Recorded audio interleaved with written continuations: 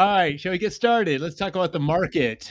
Yeah, let's talk about the market. Let's talk about all sorts of good things, ETFs and such. Yeah, so the last 2 weeks, we've seen a few things. There's a lot of chatter about Ethereum ETFs. One of you guys want to talk about that?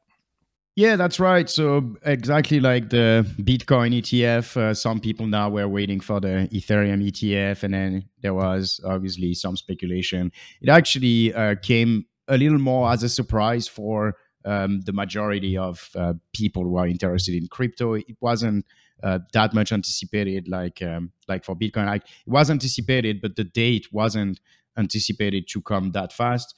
And now, if I understand correctly, it's not. They've been approved, but then they didn't release all the rules for that, so I think it is still a little bit pending. And what we see is that on the market, it didn't really push much anything. I mean, right before we heard about the potential approval, Ethereum started to pump, right? Started to go up a lot. Yeah. But then the news came, and then nothing really happened. The whole market started to settle a little bit, and it's kind of in sideways since then. So